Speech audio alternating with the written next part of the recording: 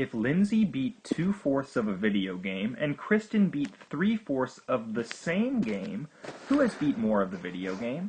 Let's draw a picture to help represent this. We'll say that Lindsay is represented at the top and Kristen is represented at the bottom. And each of them have played the same game. That is what's most important. Because it is the same game, we can compare.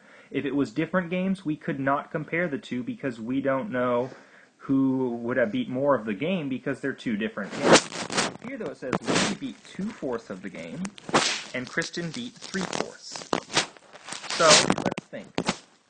If Lindsay beat 2/4, then her progress from start to finish would end here, and Kristen's 3/4 would end there. So as we could see, it's clear that Kristen beat more of the game because 3/4 is greater than 2/4. It's always smart to draw a picture in these situations to help you compare fractions.